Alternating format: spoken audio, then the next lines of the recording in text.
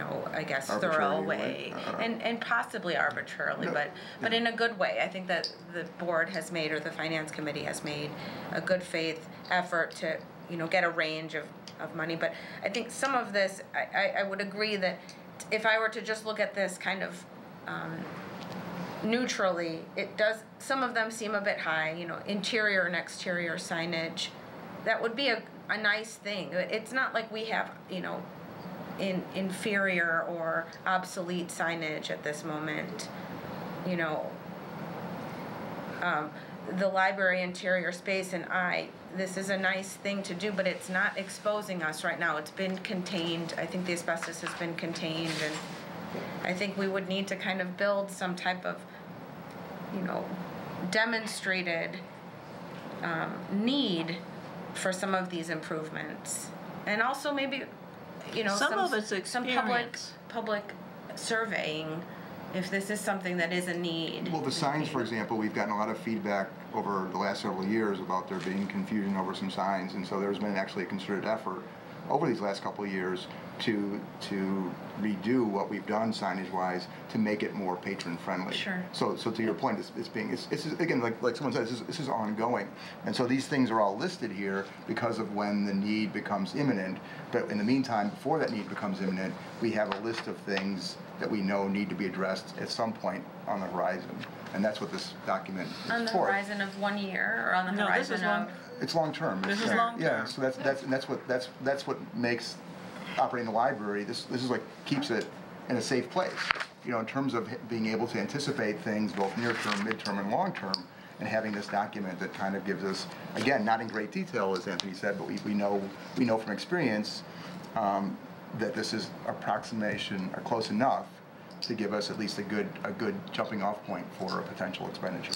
I mean, what we would be doing at the point that we start developing the detail for any one of these projects is working with the architects and engineers who are going to specify what the current requirements are, what's available, what options we should consider, you know, just as we have in the past year with the outdoor renovation. And there were some decisions that couldn't be made until we had those details. The snow melt system is a good example of that.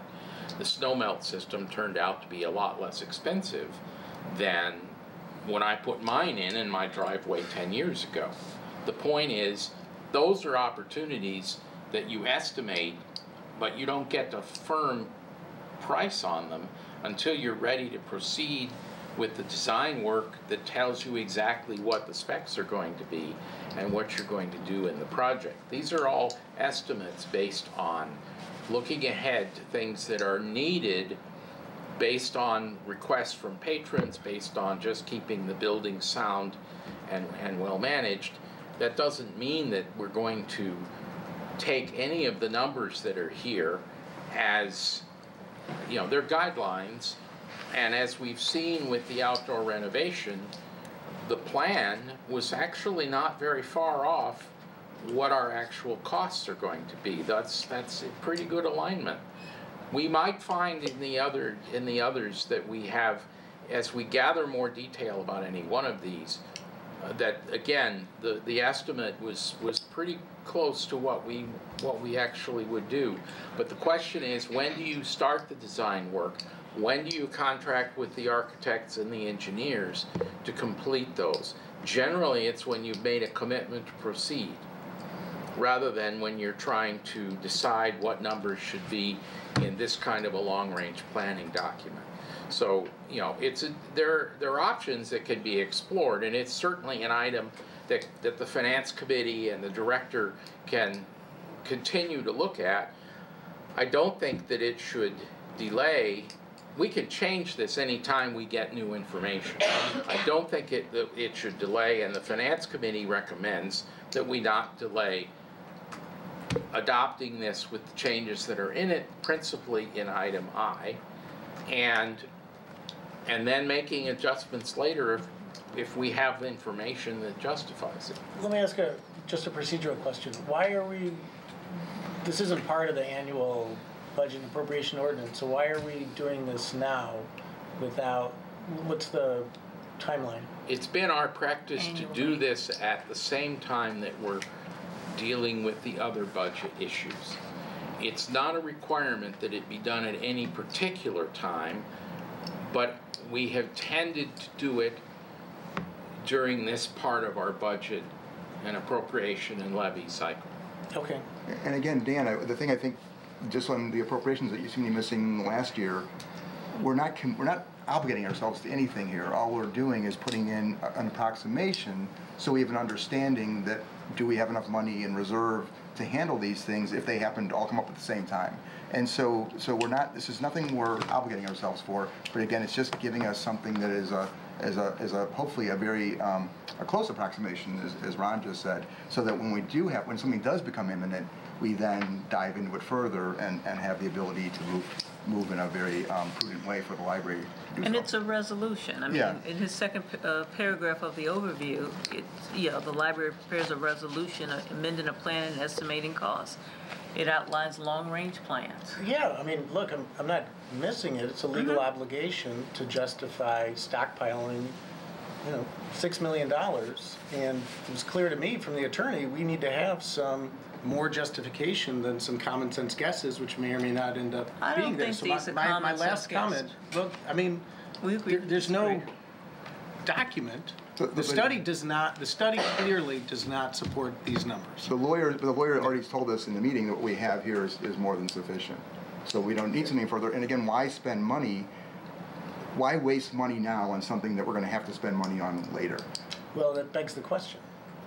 Do we need to spend all this money? And it's not We just are a not resolution. spending it yet. No, It's a no. resolution. Exactly. This is Of not what about- our long-range plan is. It has legal significance to justify moving it out of our general operating fund No. into, this is required. That was done a long time ago. No, this is money that's already in the special reserve fund. Which only can be permitted to be in a special reserve fund if there's a plan documenting what we intend to spend it on, and this is more like, a I vague guess- wish list. I guess we heard differently what the lawyer Yeah. said, because what I heard, basically, this was sufficient.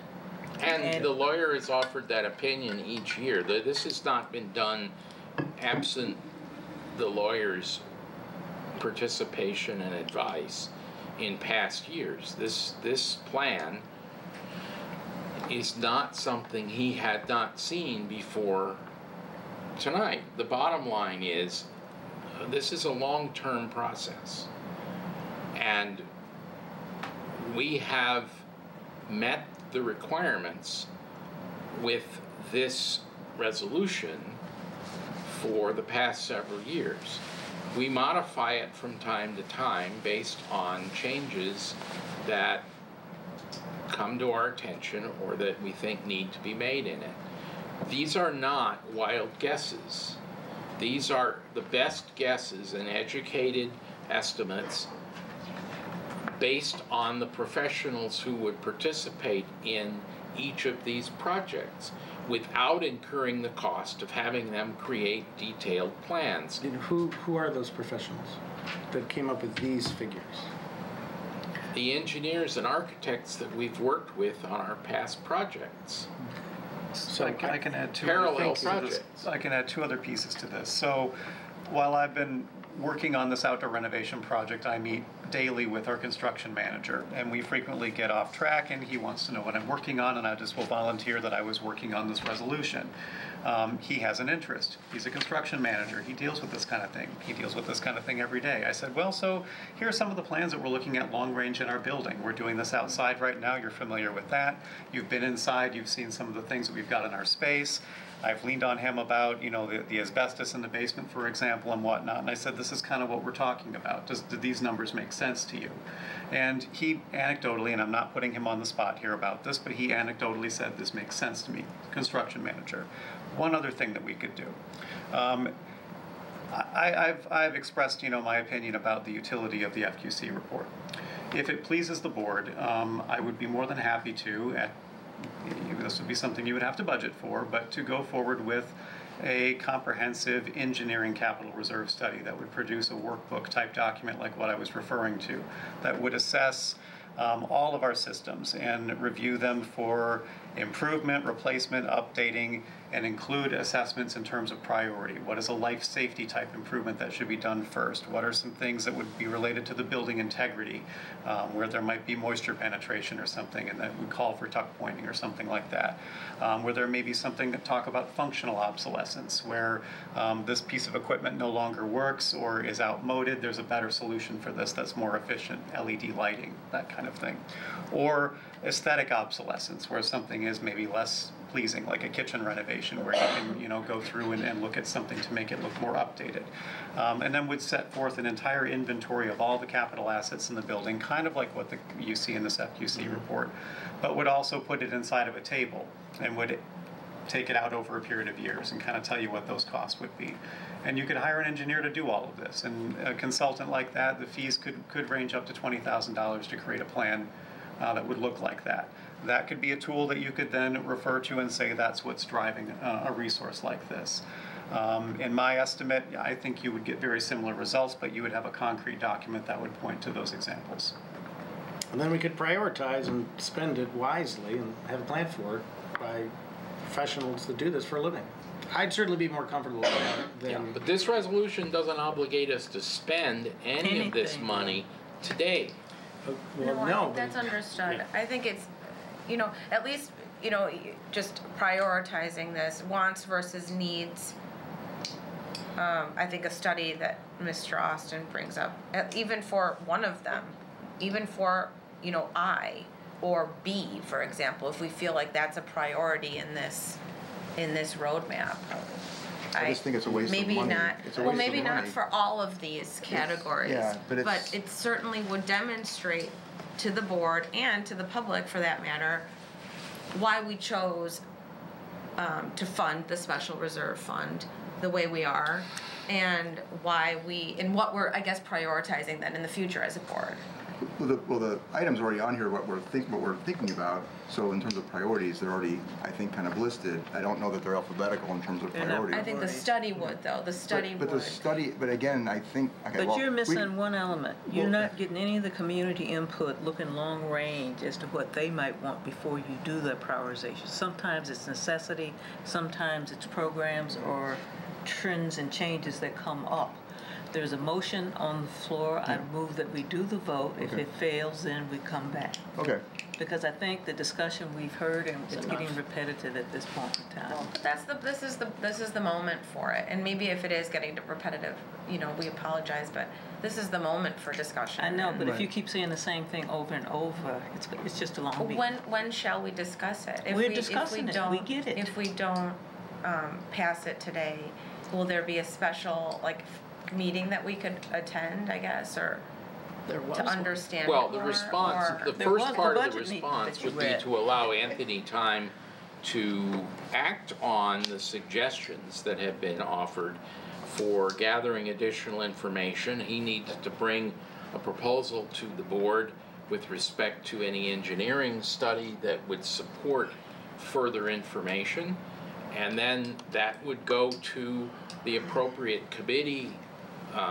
It might go to finance, or it might go to Buildings. building. It's a question that needs to be evaluated in more detail, but we don't have the information in hand to do it now. So the issue really would be to work on this, giving Anthony the time to act on his suggestions, so that the next time we look at this, and that doesn't have to be this time next year, it could be when we have the engineering report that would say, here's a list of the priorities that they recommend. Then we could make an amendment, further amendment to this list. But right now, this is the best information we have. And it's not, it's not information that is likely to be found to be radically wrong. It is based on careful analysis and consideration by architects, engineers, contractors, and the director who had the major role in this, Ellen Clark, who was on this library staff for over 27 years. and was director for 12 of those years. So that's a pretty good Experience source base, for sure. Yeah. for knowing how to deal with this. I agree. There's nothing arbitrary about anything in this list. This is a best estimate based on all of her experience and work with the professionals that are involved in each of these items. That's, you know, that's the best information we have. We can work toward getting additional information. That's not a problem, but we're not going to solve that tonight. No. And I just want to add one more thing, which without trying to be redundant. But Fina, and I appreciate, and again, I think having a conversation is a very good thing, a discussion is a very good thing. But also to keep in the context, as a board, we're trying to do things to improve the efficiency and the functioning of the library. And that includes the efficiency and functioning of Anthony as the director. So if we start, as a board, throwing all kinds of things for him to do that are in addition to the other things he's already prioritized, again, if there are things we deem necessary, then by all means. But if it's something, as Ron just said, this document already serves the purpose that we need. It serves the legal need.